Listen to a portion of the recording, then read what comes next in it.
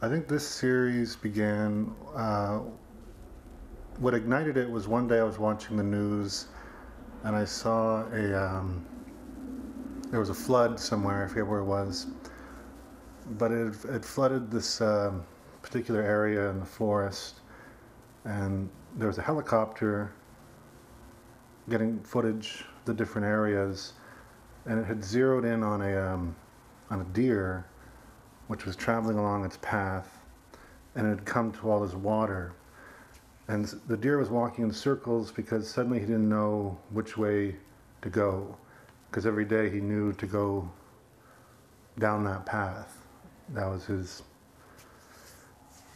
environment, that was his nature, that's all he knew. And suddenly this chopper had this footage of him just kind of walking in circles because it didn't know to go back. All it knew was to go forward. And that didn't inspire me, it just kind of made me kind of sad. And I started to think about man and our role, because that flood was caused by a dam that had broke.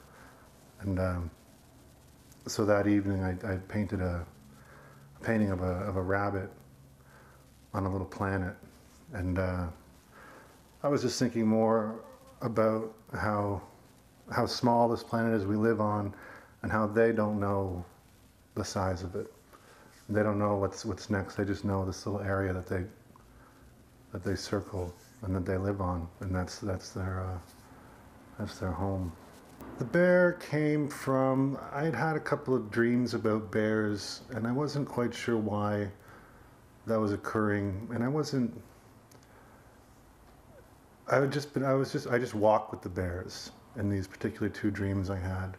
And I kept wondering, why was I walking with these bears? And we're walking along railroad tracks. And I hadn't really set off, to do a series about bears, but the next day I did a small painting of a bear on fire. I'm not sure why I did that, and I still don't know why that happened, and I kind of put the painting away. And I won't sell the painting, but the painting kind of disturbed me. And again, that was I was feeling the same way as I did when I had the feeling when I saw that deer walking in circles, the confused deer.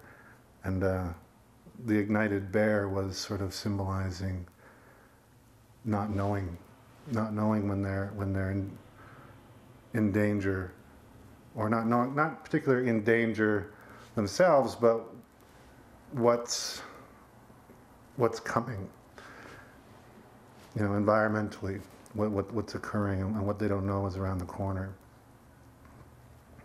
And so when I started painting more bears, these bears started to symbolize me as an artist. And that wasn't, I didn't particularly, each time I paint a bear in a painting, I don't think, okay, this is me, what did I do today, what am I doing tomorrow, how am I feeling? It just is, and I just have this feeling. And then also other people, as you work enough and you paint enough of these paintings, people start to say, I think you're the bear, and I think this is what's happening. So, and it's their vision, and then these visions become a little obscured, and I start to kind of feel that way. And when I look at a bear in some of these pieces, I just start to feel a certain way, and I know how that bear feels. I think it relates to my work in a way, in the sense that if that's what people see, then that's how it relates. With art, it kind of, at some point it's not in your hands anymore. I paint the piece, and when it's done, I'm going to move on to the next piece. And if someone comes in and they see that, and they feel that, and they want to believe that, and they have that relationship to it, and maybe they're from the Bear Clan, and maybe they have a particular relationship with it, then that's what it is. That's what the painting becomes. I had a girl come in, and she was having nightmares about bears all her life since she was a little kid. And she wanted to face that fear she was having and kind of deal with it. And so she asked me to draw a bear, and then she had it tattooed on her arm, so every time she woke up, she would see that bear in reality, in real life, and be able to face it every day. So the bear becomes whatever you need it to be. I no longer think about the environment. The environment is just a part of it now. The tragedy of the environment is now a part. I think we're all the environment. We're always consciously thinking now about the environment. And I think we've all become environmentalists one way or the other, whether it's just throwing a can into a recycling depot or, going out and being a part of a bigger picture and going out of our way to spread the word about environmentalism. And so with these works, what they became and where they went, it was, that's what they could be. But I don't necessarily think that that's what I set out for them to, evolve into. They just are now. One of the things that a constant kind of theme that occurs now is floods. And within a lot of the pieces, there's waves and there's this encroaching kind of intensity, and I think I tried to, that just came from what's occurring. Every time we turn the news now, we see a flood. We see people standing on houses, we see people drowning, we see things getting swept away, and that's what's happening all around us. And that just slowly just started coming in, and then now it's kind of playing a major role. It's another character in the pieces. It's not so much painting a landscape. It's another theme. It's another portrait within the work. The pieces have gotten a little dark, and I'm not really sure. It's the subject matter. When you're dealing with deep water, there's darkness there. You're dealing with brooding situations and subjects, there's a darkness there. And I always try to find the light. If you look at any of these pieces, there's a glimmer of light, whether it's from a sun coming in from, the west, or it's like a light that's on in someone's house, or it's the glow of a TV, or if it's the headlights. There's always a light, but not necessarily in the way that I used to paint when I was painting portraits. It was full of light, it was full of colors, and it was glowing in different ways. And I saw that recently when I was going through some of my old works. I saw that light again, and I saw that color, and it inspired me, and I was thinking, why isn't there more light? With each of these pieces, as dark as they are, I'm using the brightest colors to create those dark tones. And so at some point, when I'm painting, I do see that light. That light is there, and that color is there.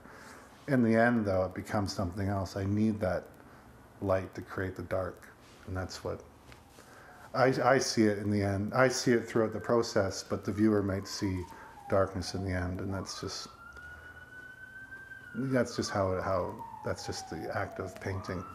What inspires me a lot of these days is living in the city and being able to go to the galleries and see new work, and see a lot of work, see a lot of different art.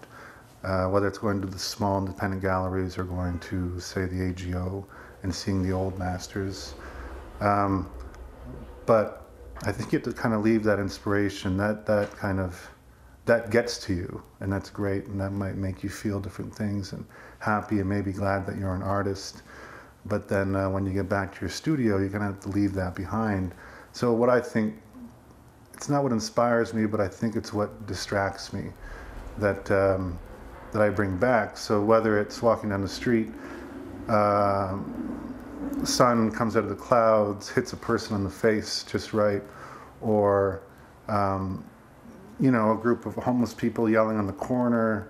It's what kind of is there that I kind of think, when I sit down in front of the easel, it's like, remember that thing that I saw today, or that person, or the way that sounded, how could I put that down here?